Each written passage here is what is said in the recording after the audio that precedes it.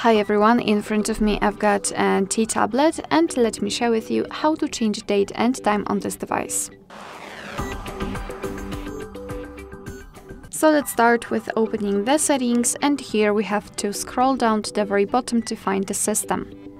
Then let's tap on date and time, which should be on the third position, and here we've got some options which are currently inactive. It is because we are using our date and time set automatically. So first of all we have to turn off this option. Let's tap on it and tap on off.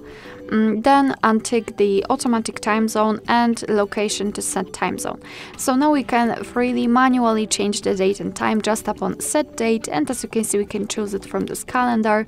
Tap on OK. The same situation with the time, you can choose it from this clock.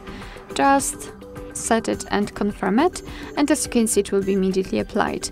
We can change the time zone. Just tap on it, tap on the region, and here we've been transferred to the full list of available regions from which we can choose. So find yours and tap on it, for example this one, and of course it will be immediately applied. Of course be aware that after changing the time zone, the time will also change according to it. Here we've got also the clock format. We can use local default, but we can also set it manually. Just untick this option, so turn it off.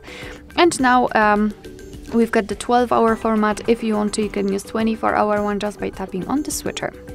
So basically this is the whole customization of the date and time, and of course you can go back to all previous settings just by tapping on those switchers right here and tapping on use network provided or GPS provided time.